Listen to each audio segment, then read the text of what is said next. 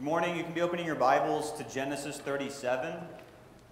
Genesis 37 is where we're going to begin. If somebody were to ask you why hope is important to have in your life, what would you say to that question? We live in a society that I think has less and less hope, and there's lots of ways that you could see why that would be the case. But to be described as somebody who is hopeless is a sad state. What difference does it make in your life to have a real, authentic hope?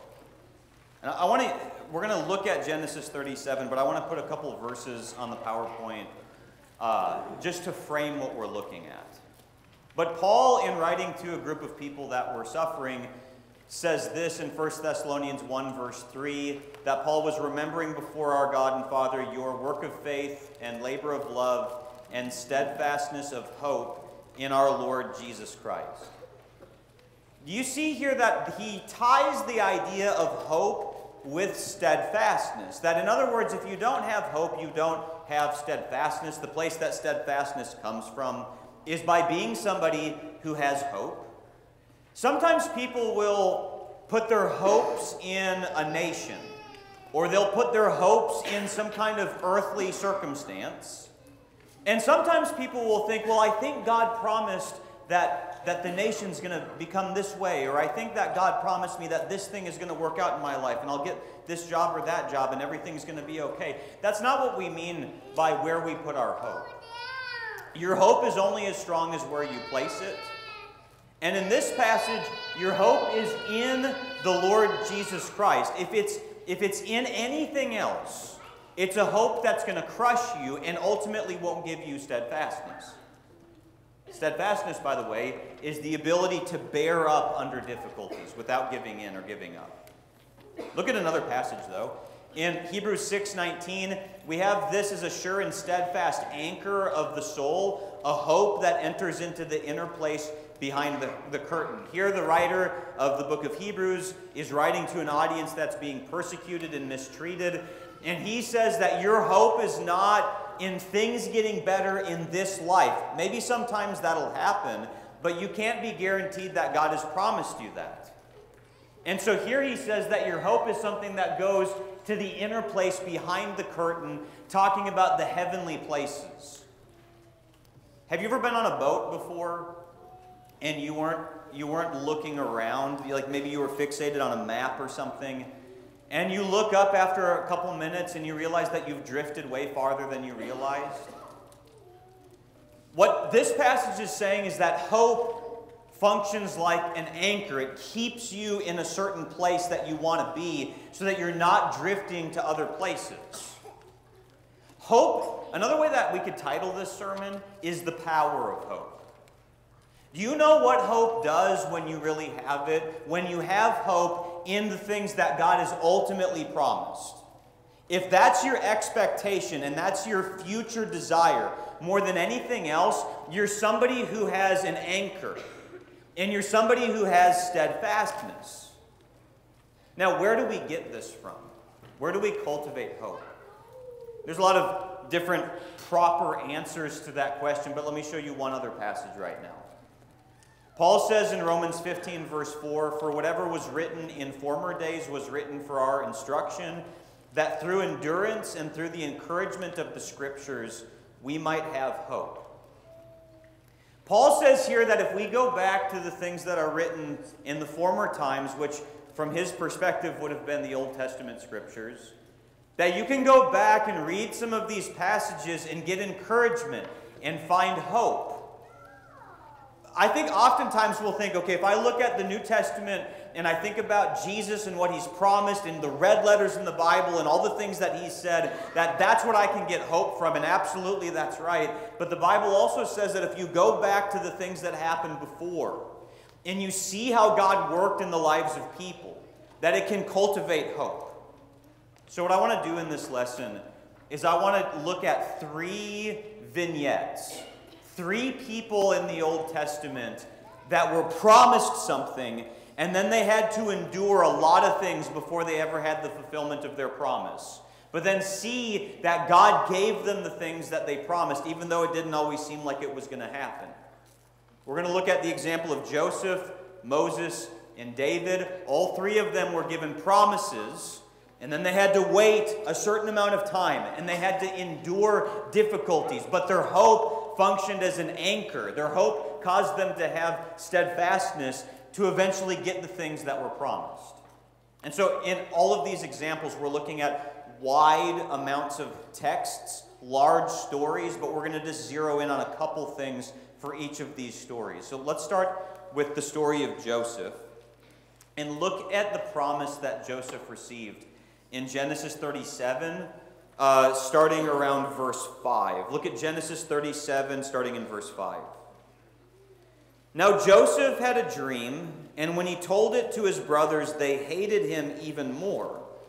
He said to them, "Hear this dream that I have dreamed. Behold, we were binding sheaves in the field, and behold, my sheaf arose and stood upright. And behold, your sheaves gathered around it and bowed down to my sheaf." His brothers said to him, "Are you indeed to reign over us, or are you indeed to rule over us?" So they hated him even more for his dreams and for his words. Then he dreamed another dream and told it to his brothers and said, "Behold, I have dreamed another dream." I'm sure they were very eager to hear this one. "Behold, the sun and the moon and the 11 stars were bowing down to me." And look at verse 10 also. But when he told it to his father and to his brothers, his father rebuked him and said to him, "What is this dream that you have dreamed? Shall I and your mother and your brothers indeed come to bow ourselves to the ground before you?" Joseph here has these two dreams, and some people have criticized his zeal in continuing to share these things with his brothers and his parents, and it seemed to bother them quite a bit.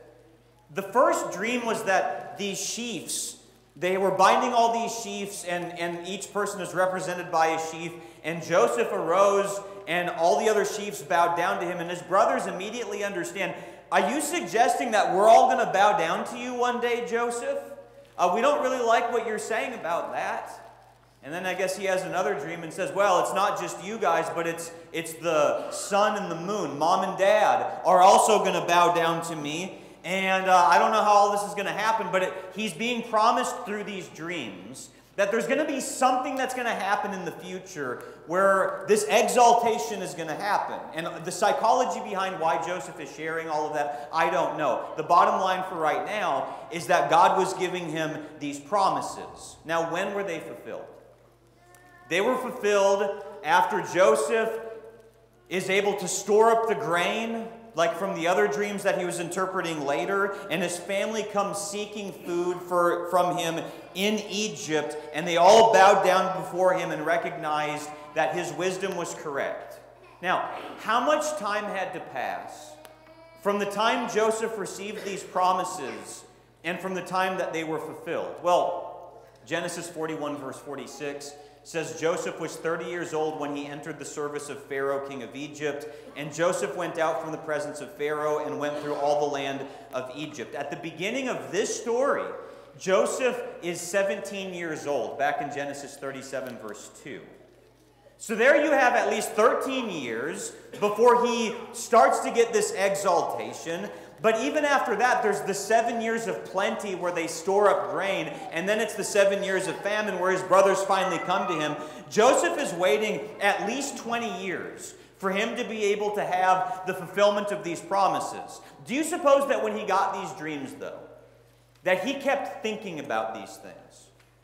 And that as he kept thinking about these promises of God, that it served as an anchor, and it served as a steadfast thing for him to be able to deal with all the difficulties. Well, what were some of the things that he endured that his hope helped lift him out through? There's a lot of things that we could say, but let me say this one. False accusations. Remember when he was working at Potiphar's house, and Potiphar's wife falsely accuses him of making sexual advances towards her, and it was the exact opposite that was true, which is so often the case when somebody falsely accuses you of something. It's so often that they're the ones doing the very thing that they're accusing you of doing. When I worked as a paralegal, one of the first cases that we worked on was of a guy that was falsely accused by one of the cities that was near the law office of possessing something that he didn't possess. And I knew the guy from my other job. I've worked at a gun club and then with a lawyer and then the Bible. Those have been my jobs. And so I knew the guy from the gun club, but he had been falsely accused of some things. And when I was working in the law office, we were putting the case together on why the city was wrong in the accusations that they made against him. But because of the accusations and because it was published in the newspapers, this man lost his job, and he lost his ability to influence people in some of the ways that he was with coaching people at the gun club, all these different sorts of things that happened to him. And so we were working on defending this guy. Now, I don't think that you've probably had something like that happen in your life. But have you ever had a time before where somebody held an assumption against you? Don't you just hate it when that happens? When somebody assumes something about you, they don't even have the facts, but they make an assumption about you, and they hold the assumption against you. You ever had times like that? Where people have accused you of things that are just not true, and you have the option. You can't control those people, but you can control your reaction to it. And you can choose to take vengeance into your own hands. You can choose to become ugly. You can choose to become ungodly. But I think that what Joseph was thinking about in times like this was, God promised me something, and somehow, some way, it's going to happen. He dealt with false accusations by his hope. Or what about just the consistent setbacks that he had in his life? After the promises were made, shortly thereafter, his brothers sell him into slavery, and then he rises up and he's in Potiphar's house, and then a lie is made about him, and then he's thrown in prison, and then in prison he interprets people's dreams, and those people forget about him for 2 years. It's just constant setback after setback. I remember when Samantha and I were in California, and we had Asher a few months after we moved there. And then Samantha, I think Asher was maybe 14 months old or something like that, and Samantha got pregnant, and that's when the miscarriage happened.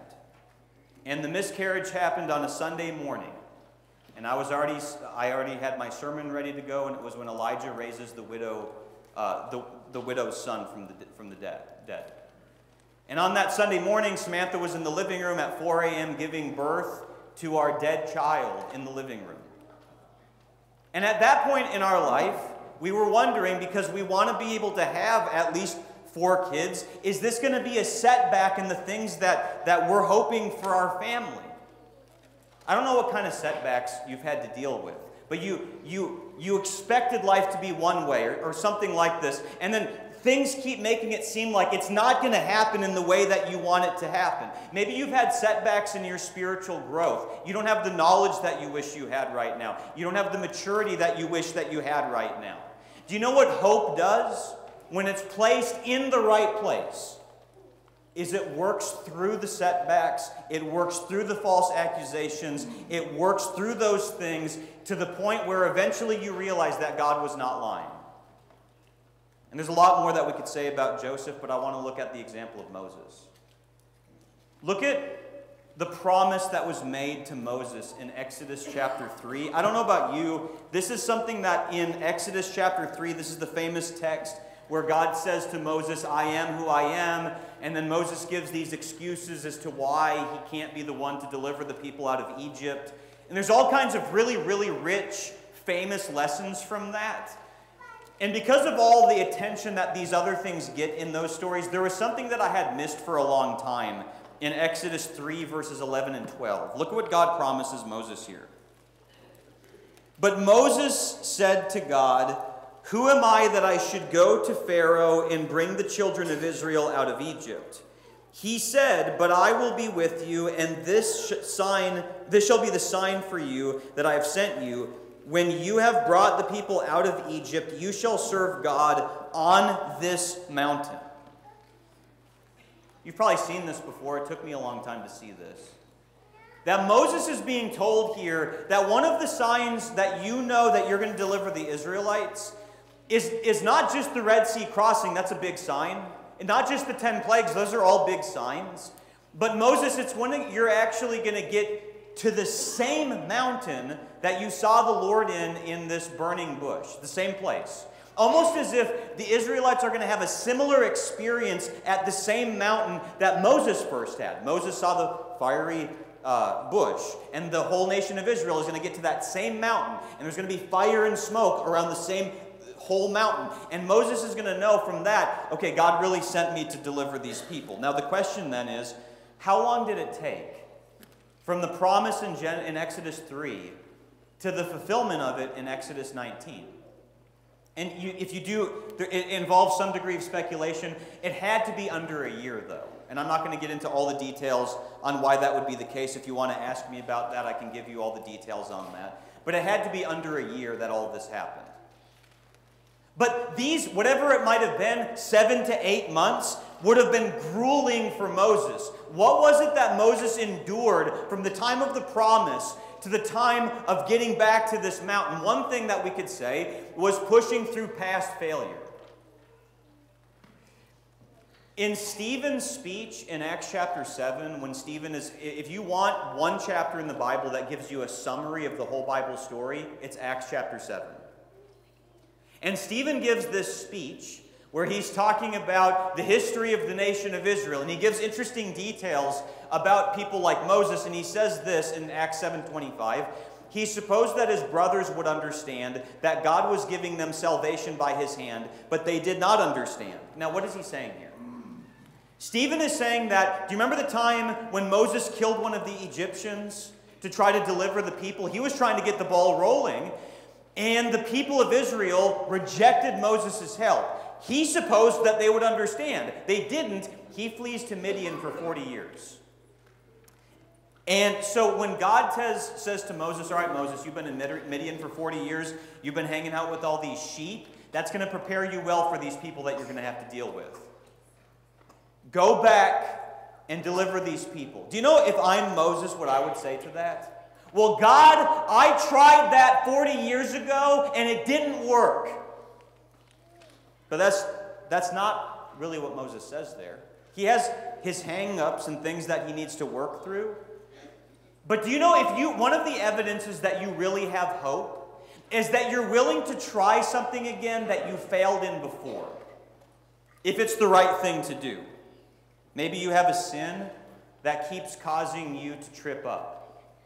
And you plan your schedule around that sin. You can't stop thinking about that sin. You depend on that sin to make you feel fulfilled, to numb you from the pain in your life. And you keep going back to it. And if you wanted to have some kind of New Year's resolution, where you say, you know what? Maybe I'm going to try to change this. You go, but I've tried before and it's not going to happen. And you just don't see that kind of excuse with Moses. His hope lifted him past to do the thing that he failed to do the first time. No, what else did Moses endure? A bad start. It's not enough. If it wasn't enough for Moses to go, okay, you know what? I tried this before. Maybe I was using my own wisdom. Maybe I wasn't totally directed by the Lord the first time. But now the Lord's got my back and we're going to do this. You go, okay, well, let's get this started now. Well, do you remember in Exodus 5 when the Israelites are told to make the bricks, but they have to provide their own straw now? And Pharaoh is like Satan, where he makes things worse and worse and worse for the people. You know what hope does? When you try to start doing the right things in your life, and it doesn't work out exactly the way that you wanted to immediately, that life change that you wanted to make, those new habits that you wanted to develop, and you don't have the consistency that you wanted to have immediately, and the start is kind of shaky. You know what hope does? It pushes through it. It says, if I'm going to be with the Lord forever, and my hope is in this place behind the curtain, like Hebrews chapter 6 said, then I'm going to push through whatever I need to push through to be with the Lord forever one day. Maybe you're a newer Christian. And you felt like since being baptized that your start has not been exactly what you wanted it to be. Maybe you've tried starting to read the Bible in a year and you already are behind. Hope helps you push through. But there's another thing that Moses had to endure, and that's complaints from the very people that he was trying to help. Like, before the Israelites even are through the Red Sea, they say this to Moses: "Is it because there are no graves in Egypt that you have taken us away to die in the wilderness? What have you done to us in bringing us out of Egypt?" All right, here's their argument. Moses, the land of Egypt was filled with cities and construction and all this. There's just probably not enough places to bury us. There's a lot of places in the wilderness. Is that what you're doing with us, Moses? Lots of great places for us to die out here. Can you imagine trying to help all of these people, and the only thing they do throughout the whole wilderness time is complain, complain, complain to the very man that God is using to help them? You know what some people might do? I mean, some people would get so bitter that they tried to hold the door open to somebody and they didn't get a thank you. I'm never going to do that again. Here's Moses giving everything he's got for these people, and they keep complaining, and rather than saying, "You know what? You all stink. I want you to all die in the wilderness." I mean, they do in a way, but it's not because, but then the new generation comes. But you don't see him acting in that way because of his hope. My hope is not in the praise of men. My hope is not just being appreciated by everybody. My hope is ultimately in the Lord, and that will give me the strength to endure any mistreatments I might get. Does your hope do those things for you? Last vignette is the one with David. Look at 1 Samuel 16. And I realize that with each of these examples, there are so many more things to say than we could. But look at 1 Samuel 16, and this is when David is being anointed to be the king. Start in verse 10 of 1 Samuel 16. "And Jesse made 7 of his sons pass before Samuel, and Samuel said to Jesse, 'The Lord has not chosen these.' Then Samuel said to Jesse, 'Are all your sons here?' And he said, 'Well, there remains yet the youngest, but behold, he is keeping the sheep.' And Samuel said to Jesse, 'Send and get him, for we will not sit down till he comes here.' And he sent and brought him in. Now he was ruddy and had beautiful eyes and was handsome. And the Lord said, 'Arise, anoint him, for this is he.' Then Samuel took the horn of oil and anointed him in the midst of his brothers. And the Spirit of the Lord rushed upon David from that day forward. And Samuel rose up and went to Ramah." In this moment, David, can you imagine being David here? I mean, you're out taking care of your sheep, and one of the servants of the house or the brothers shouts out to David out there, "Hey, David, get over here." And David runs up to the house, and he enters, and all the brothers are lined up, and there's this strange man with this anointing oil, and he goes, "Okay, all right, this is the guy," and he puts oil on his head, and suddenly you're the king, and how old are you, 14 or 15? I don't know. Strange moment for this guy. But what he's being promised here is that you are going to have the throne, David. You're going to have the kingdom. Okay, immediately? No. Because you have to deal with this really jealous king named Saul, who feels really insecure about your rise while he has his demise. Well, how long is it going to take then? Well, there's a couple time markers until the point where David finally takes the throne. It's at least 1 year and 4 months when he lived amongst the Philistines. And then also in 2 Samuel 2:11, it was 7.5 years at that point. And it's not until 2 Samuel 5 when David reigns over the whole nation of Israel. You're looking at least 9 years maybe. Those are only the time markers that we have. There's other things that we don't get all the time markers, but we get some of those at least. Can you imagine, let's just say for imagination's sake, waiting 11 years? Where you were told you're going to have this position. You're going to have this responsibility. And then you have to deal with all kinds of things. One of them being the jealousy of Saul. The very man who should be helping prop you up is trying to tear you down. What did David endure? Losing his best friend. You remember when David and Jonathan, and they do the whole thing with shooting the arrow, and if the arrow goes past you, then you know that you got to run and all this sort of thing. Their souls were knit together. And because our culture is so sexualized, everybody has to read all kinds of things into that text that is not there at all. You know how important it is that men have good relationships, real friendships with other men. And women have the same thing. You know, one of the hardest things for Samantha and I, when we moved to Nashville and I was training there, and the last day that we were there on a Wednesday night, do you know how hard that was? And then my last sermon at the church in California, the whole time I was crying. It was like the worst sermon ever. And the whole thing, I was just bawling my eyes out because I had to say bye to people that meant so much to me. How hard is it to say goodbye to people that mean so much to you? What about when people that meant a lot to you let you down?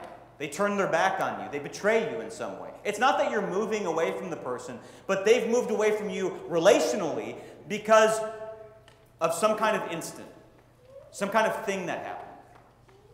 You know what hope, I think, did for David? Hope helped him endure all of it and not give up.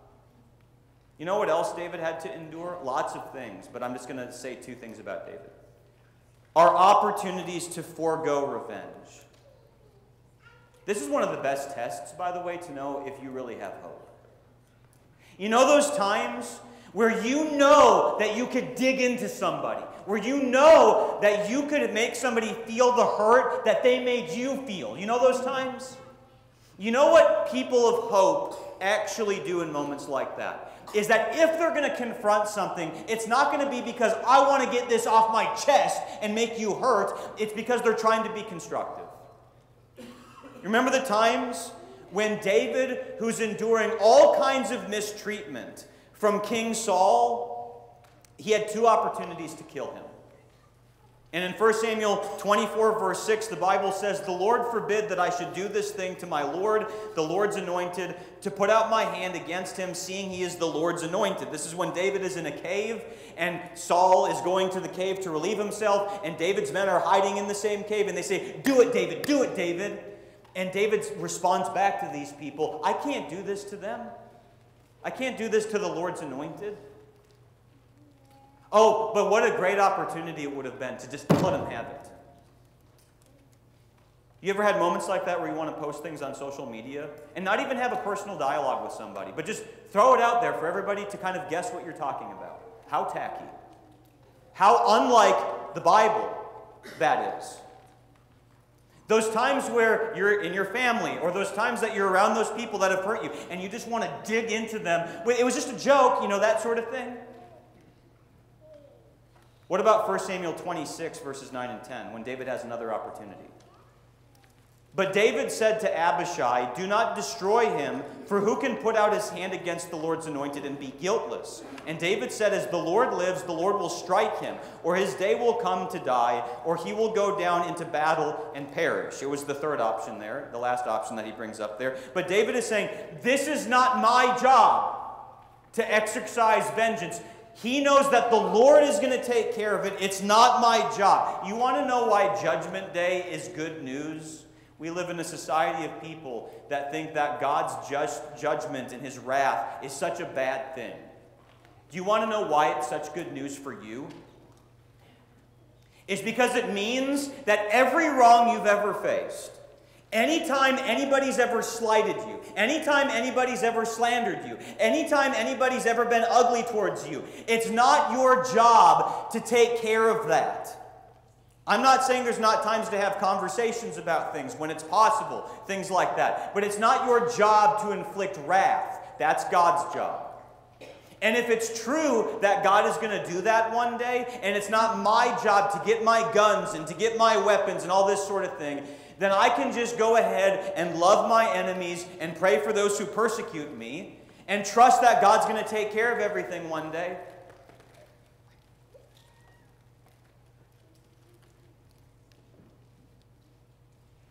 What's your hope doing for you in your life?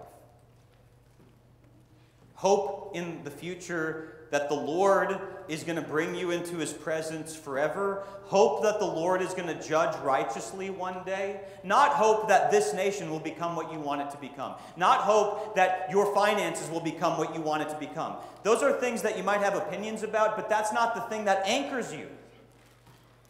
It's what the Lord has ultimately prepared for those who love him. All of these examples of people that we're looking at ultimately all look forward to the man who made it all possible. Like Joseph, Jesus was mistreated by his jealous brethren. Jesus stood up against the greater Pharaoh and delivered us through a greater deliverance. Jesus is the son of David who toppled over the greater Goliath. Your hope is in him, the one who rose from the dead. Paul said this in Acts 14 to a young church. When they had preached the gospel to that city and made many disciples, they returned to Lystra and Iconium and to Antioch, strengthening the souls of the disciples, encouraging them to continue in the faith, and saying that through many tribulations we must enter the kingdom of God. Do you see the steadfastness of hope there? What's Paul doing when he's strengthening the brethren, strengthening the souls of these people, saying, there's these things that God has promised. It's going to be rocky until we get there, but God will make do. He's never lied. It's one of the things that's impossible for him to do. If you're here this morning and you've been trying to anchor your hope in something other than the Lord, this is an opportunity to get your life right with God. Everything else will let you down. Everything that you tie your heart to will eventually evaporate and break your heart. But there's one thing that's a sure, steadfast anchor. Are you putting your hope in it? Is it allowing you to have the power to do the things that we've talked about in this lesson? We're about to sing the song, Savior and Friend. It's through Jesus that we can have all of these blessings. What was that? Yeah, right at the beginning of the song. Hope of the dreary, light of the glad. This is a beautiful song. As we sing these things, ask yourself if this is what's in your heart. If there's anything that we can do for you, please come forward while we stand, while we sing.